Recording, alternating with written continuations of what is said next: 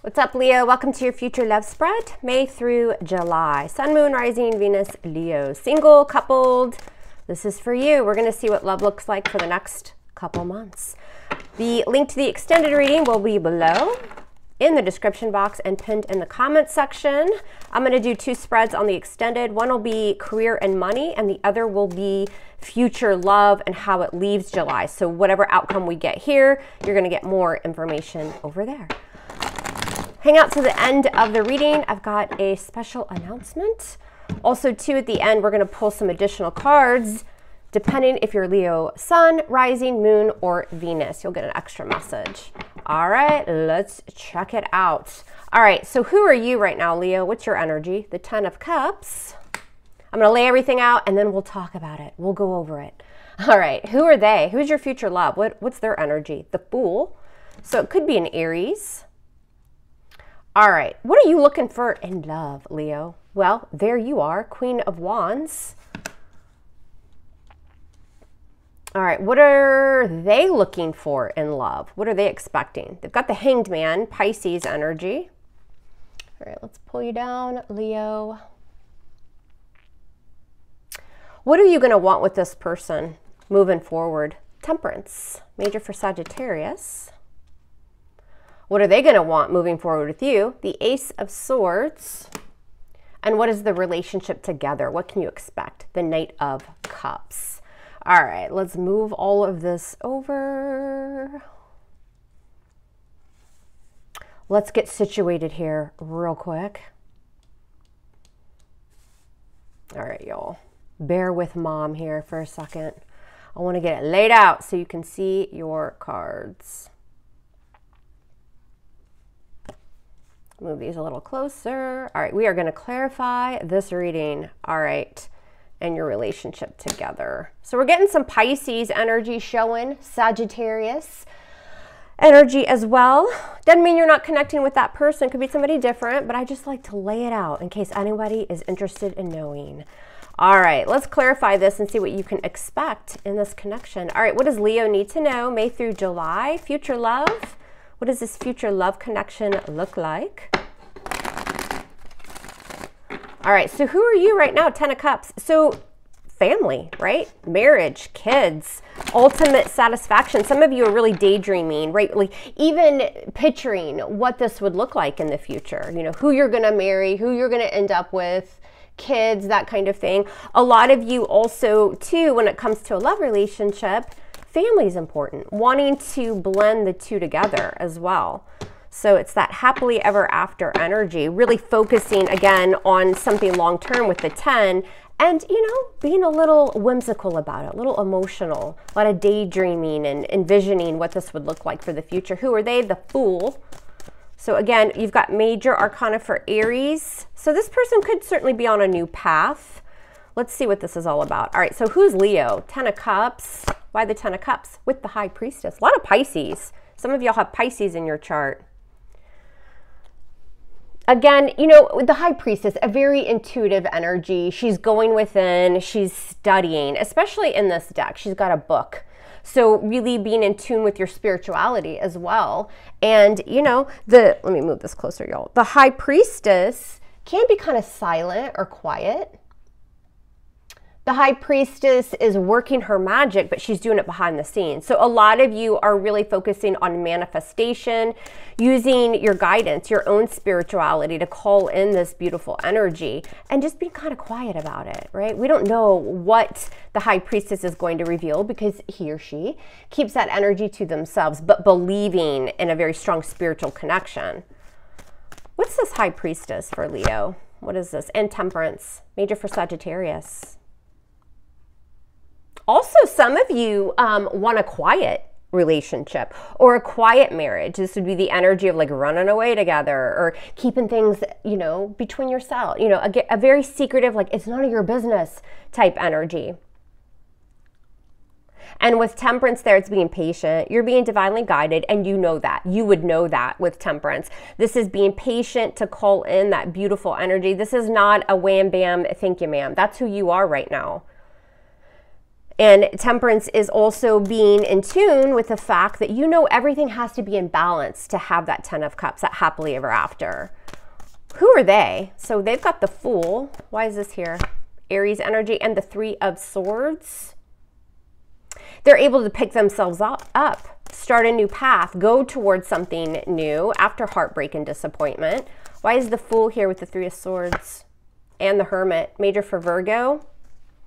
They're very wise. Yes, the Hermit is very slow energy. So this person is very slow right now. They're going within. There's reflection going on. Inner reflection because of some sort of separation. So this person could certainly be going through a breakup, a divorce, but also just distancing themselves, right? Because they know, spiritually speaking, I mean, the Hermit is quite a spiritual card, that they have to separate, take a new path. This person may feel as though they've disappointed people around them, not just in love, because this person right now, who they are, feels as though they're on a new journey, a quest. And so right now they're kind of pulling away. They may be not going out a lot. They may not be, you know, very social right now. Woo, too many cards fell. Let's see. What are you looking for in love, Leo? You're the Queen of Wands, so that's feeling confident, action, taking action. She's got the black cat there in front of her too. So the Queen of Wands can actually be thought of as a witch, a good witch, right? A lot of people don't talk about that, but she has the ability to do that. What's this Queen of Wands and the 2 of Cups? You're looking for a soulmate connection. You're looking for a partnership where it's equal. 2 people want to be in the relationship. 2 people are offering that cup. Give me your cup. No, give me your cup type energy. So it is a very strong relation. A lot of you are really manifesting a soulmate right now. You may be doing, you know, setting your intentions, meditative energy, reading up on the connections, taking action and feeling confident that it's all about divine timing, that that person is coming into your life. What's this 2 of Cups? And the Devil. Some of you are obsessively studying this connection, right? I'm not hating it. I don't mind the Devil there. Capricorn energy. There are some of you, Leo, who are married, but you're separated, or you're thinking about leaving that connection because you're looking for a deeper level of love, like a deeper connection, a strong connection. Some of you just feel like you're with somebody and you don't have to be married to them, but you're connecting with somebody as of right now, and you feel, or you know, that that isn't the end all be all. And you feel a little bit stuck. You also want to find that person that you are stuck to. Do you know what I mean? The Devil can be a soulmate energy, believe it or not, right on that 2 of Cups. So it's that kind of bond that you have with someone that's undeniable, and you're looking for that immediate traction with that Queen of Wands. Again, I'm not hating it. What are they looking for in love? What's this person looking for? The Hanged Man, Pisces energy, with the 5 of Pentacles. Yeah, see this person, and it could be you, you'll know how this resonates if you're already connecting with them. What are they looking for in love? They're looking for a light bulb moment, because that Hanged Man is having this kind of view. It's a different view. It's seeing things in a new light, wanting someone different than they've ever known. And with the 5 of Pentacles, again, this person has felt shut out in love. They're looking for someone where it's like us against the world, 5 of Pentacles. It can be just us on this journey. I mean, certainly having other people around you, but the 5 of Pentacles can be, we've overcome obstacles and we can go our own way if people are on the same page. It's a very mature yet slow kind of going within type energy. And again, they're looking, that Hanged Man can be a very spiritual card as well. They're looking for someone who, when you're together and you're communicating, it's like this whole new world is coming about. Again, it is a new perspective on a connection and how to move forward in love. But their energy is super slow right now. And I do feel like, you know, this person, you know, you do have to be careful sometimes. I mean, you don't want to be completely isolated. You need family, you need friends, you need balance in your life. And this person, again, feels a little bit like a loner.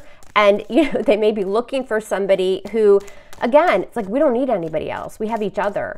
So, you know, just kind of be careful of that. I mean, it doesn't have to be a bad thing, but, you know.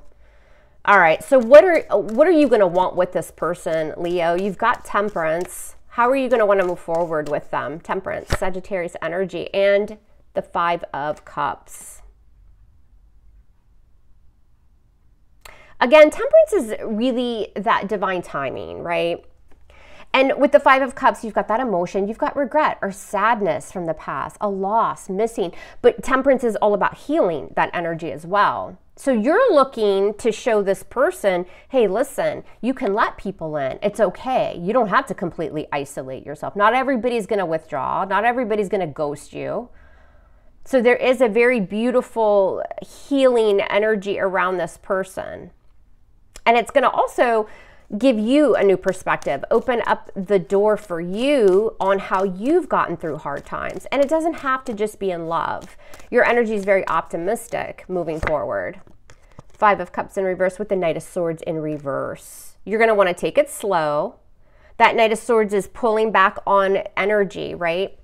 The Knight of Swords is, we don't have to be impulsive. We don't have to rush into anything, because you're going to get a sense here that this, you know, that this person is a little bit being guided. And so I think feeding off of that, how you'll move forward with that Knight of Swords in reverse, you're not going to want to rush this by any means. I think you'll sense that this person needs to grow a little bit, heal a little bit more as well. And I think that you're patient. I think that you're willing to hang around for that. But you're going to know right away, all right, this is going to take some nurturing. This is going to take a little bit of time. All right.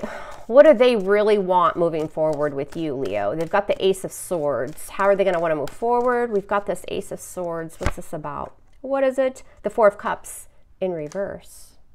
That makes sense. So again, there's that emotion with the cups. Scorpio, Cancer, Pisces. Communication. They want a lot of communication. They want truthful communication, which brings this breakthrough, this clarity for them, this kind of like aha moment, right? With the Four of Cups in reverse, not everything has to be wasted emotion, right? Yes, I've dealt with people that have gotten away from me, or something was a missed opportunity in some way. But let's talk about it. I have clarity. I want to see clearly. I still want victory and success with Leo.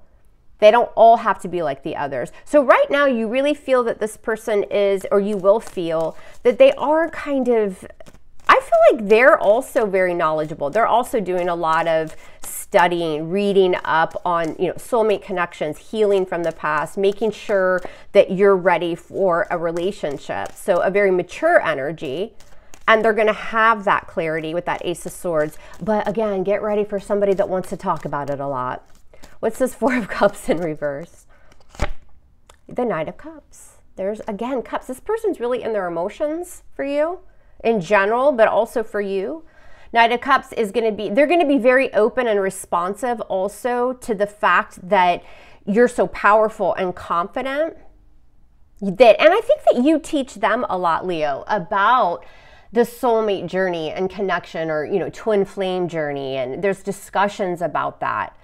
And they're very grateful. That Knight of Cups moving forward is, again, here, take my cup. There's love and emotion and gratitude in that cup. It's kind of sweeping you off your feet. It is a knight, so again, there's a little bit slower progression, but it is offering love. It's this Knight of Cups. Woo! And then look what it turns into, the King of Pentacles. So this is a relationship that grows slowly over time after trust is gained. That King of Pentacles, what does he want moving forward? Virgo, Capricorn, Taurus. That King of Pentacles wants to nurture you. They want success. The King of Pentacles is very loyal. And you'll notice how this clarifies over time. So this signifies moving down a little bit more towards July. It grows into something quite more stable. And also that King of Pentacles is looking to build something for the future. It's an offer. It's potential. He likes to shower you with things as well, Leo. Take you out to a nice dinner, very protective energy, very responsible and cautious energy. The King of Pentacles is typically married or in a long-term relationship. Those things are important to him. All right, what's your relationship together look like May through July? You've got the Knight of Cups, love, emotion. What do we got? And the Page of Swords in reverse. What's this Knight of Cups with the Page of Swords in reverse? Why is this your relationship, Leo, with this person? What is it? And the King of Cups. Oh, that's so beautiful. I love that. See, we go from a knight to a king. So again, your relationship together, a very romantic connection, a very dreamy connection. Again, coming and going with the offerings. And the reason it's a knight, because the knights are in pursuit of love and emotion with that Knight of Cups, is because it grows into something more mature. We saw over here, they're going to take their time a little bit.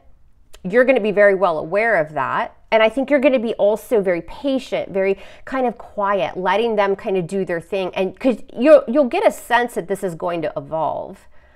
So it's a very romantic, like they'll start to, it's like they warm up more and more and more because they're going to trust you more.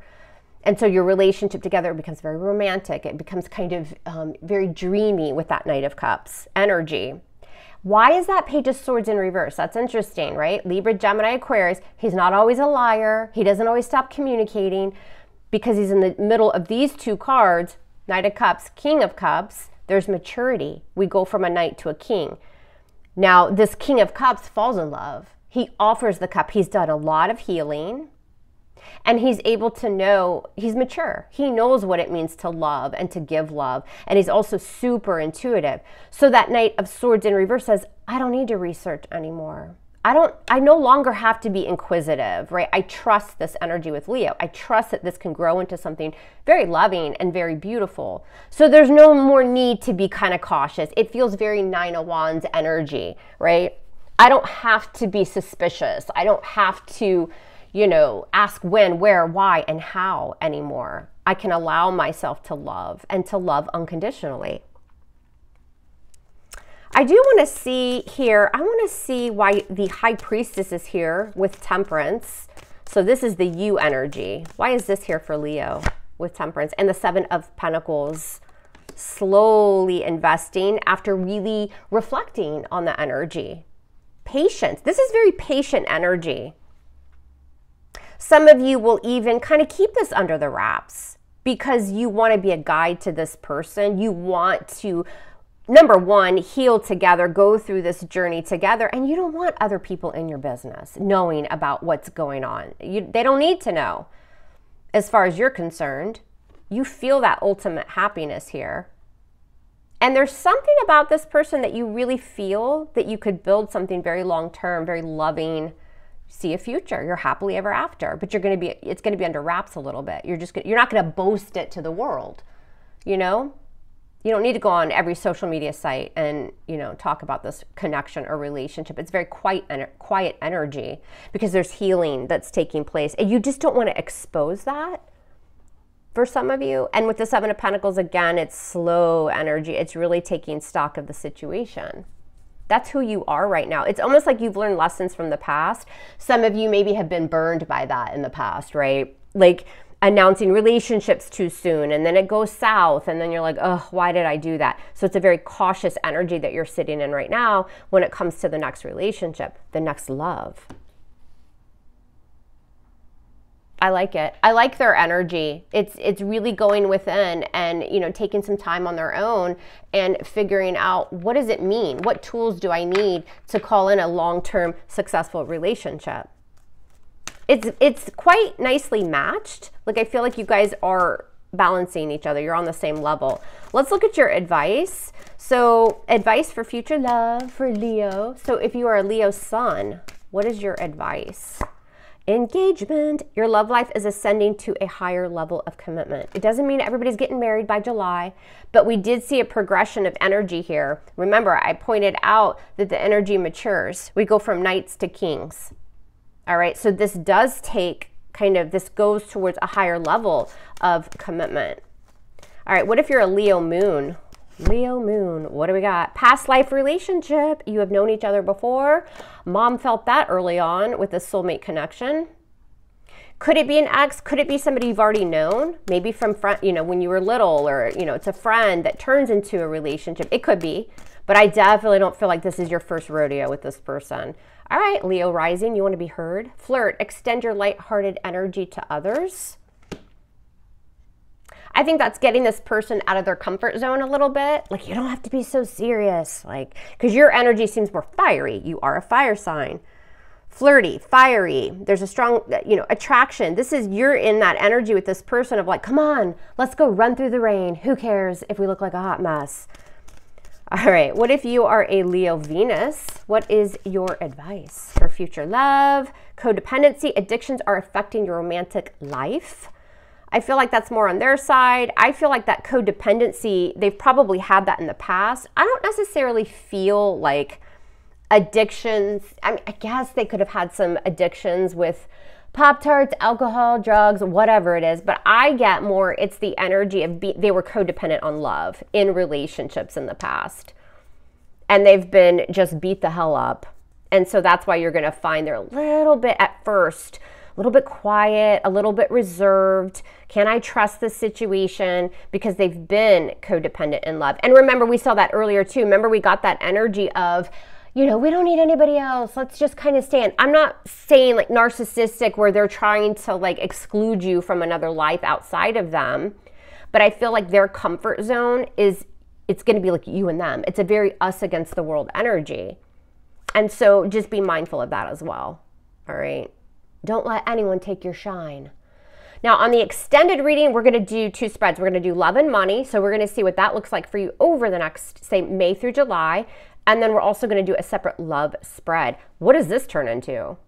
Leaving July. I mean, is this somebody that's just temporary? To me, it looks like it's beautiful. It looks like there's a lot of potential, a very strong emotional relationship where you guys are on this like kind of, again, past life journey. So I want to see how they feel about you after July and where it heads after that. And we'll go from there over there on the extended reading. Also, too, quick shout out to my friend Julene. She is an astrologist and she does amazing readings. I've had a reading from her. I really don't give shout outs. I'm not getting anything out of it, but just the fact that I was blown away by her talent and her ability. And so I'm going to link her website below. If you're looking to, have any type of reading done for your astrological, chart, she does an amazing job. You will be blown away. And she's actually offering a 25% discount if you mention it over on her website. And yeah, check her out. She is just so brilliant and talented, and I feel lucky to know her. And so people ask me often about the astrology. So I'm going to go ahead and send you her way, and her website will be linked below. I would appreciate a thumbs up, some comments. Let me know what you think of the reading. Also in the comment section, put your moon sign. I'm asking everybody because, well, I'm nosy and I want to know. And if the video hit for you, make sure you hit that thumbs up and share the video. You might know another Leo that could benefit. I would appreciate it. All right, Leo, I will see y'all over on the extended. I love you hard. Love me hard back. And we'll speak soon. Take care.